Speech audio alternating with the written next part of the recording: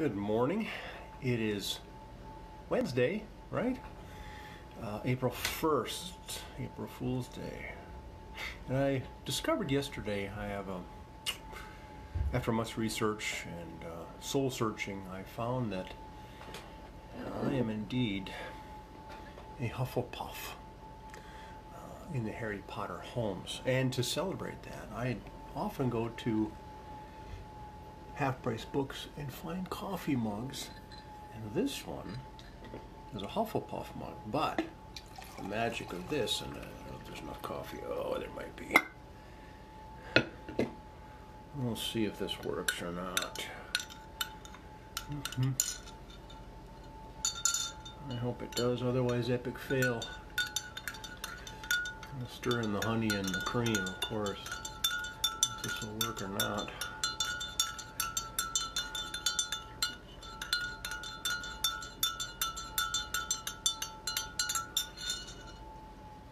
Anyway, starting to show a Hufflepuff.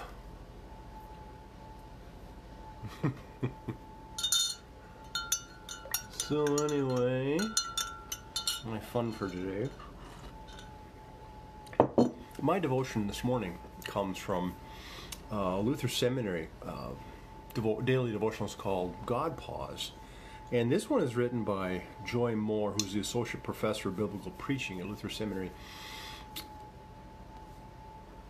She takes from Isaiah 50, 4-9. The Lord God has given me the tongue of a teacher, that I may know how to sustain the weary with a word. Morning by morning he wakens my ear, to listen as those who are taught. The Lord God has opened my ear, and I was not rebellious. I did not turn backward. I gave my back to those who struck me, and my cheeks to those who pulled out the beard. I did not hide my face from insult and spitting. The Lord God helps me, therefore I have not been disgraced. Therefore I have set my face like flint, and I know that I shall not put to shame. He who vindicates me is near. Who will contend with me? Let us stand up together. Who are my adversaries? Let them confront me. It is the Lord God who helps me, who will declare me guilty. All of them will wear out like a garment. The moth will eat them up. And she writes, over the last few years I have paid more attention to how often April Fool's Day arrives during Lent or Holy Week. Previously I had somehow missed that. This day might be accompanied by silly exchanges and jokes, especially if you share life with a child.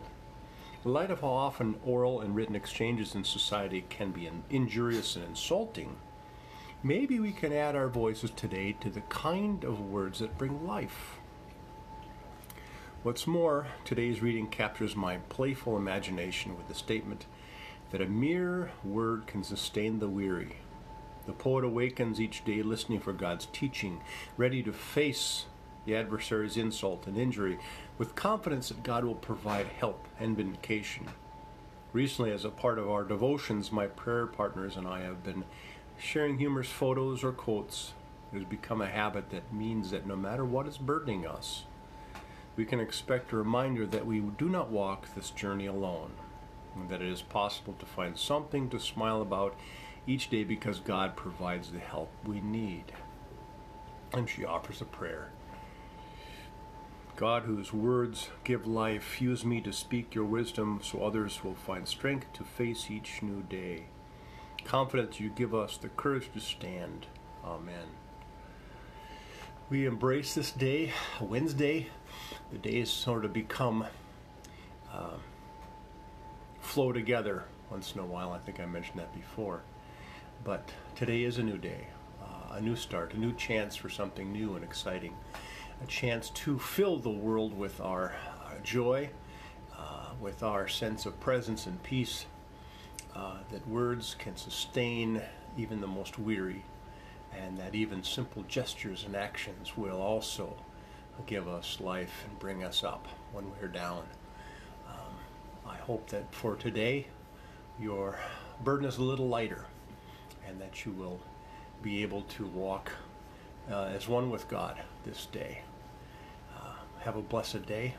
I'll see you tomorrow.